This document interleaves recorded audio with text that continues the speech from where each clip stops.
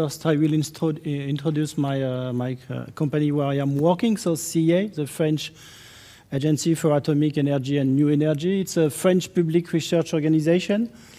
According to the last ranking of Reuters, CEA was placed at the 3rd place worldwide. We are about 16,000 people. We deliver around 700 patents, 5,000 publications, and we have a lot of partnership with mainly French industry because it's part of our main mission to bridge the gap between the research and the industry and promote transition. CEA has mainly 3 missions. Historically, it sees the defense and the national security.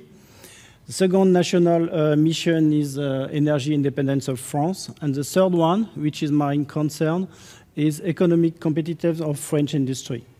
It is part of a division called Tech, which is about technology research and which is split into 3 institutes. The LETI, which is focused on micro and nano technologies, mainly located in Grenoble in France. The LITEN, which is focused on new energy, located in Chambéry. And LIST, who is working on smart digital system, mainly located in Paris, south of Paris. This is the place where I am working. The expertise area of the LIST Institute are going from software and system engineering, simulation, cybersecurity, robotics, man-machine interface, instrumentation, and so on. And I am working mainly on software and system engineering. Before going further my presentation, I would like to advertise this will not be a presentation or a keynote or a tutorial on artificial intelligence, and fortunately for you, because I am not at all an expert on AI. I am more a user of AI in the context of software engineering. So software is eating the world. Software is everywhere.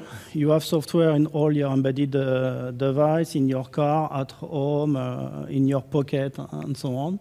But AI, as I said yesterday, AI is everywhere, and we cannot make a presentation without speaking on AI.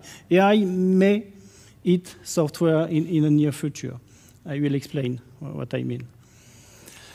So there is an abundant literature which discusses about how AI can help software engineering. And it's not new, indeed. You can have very old paper coming from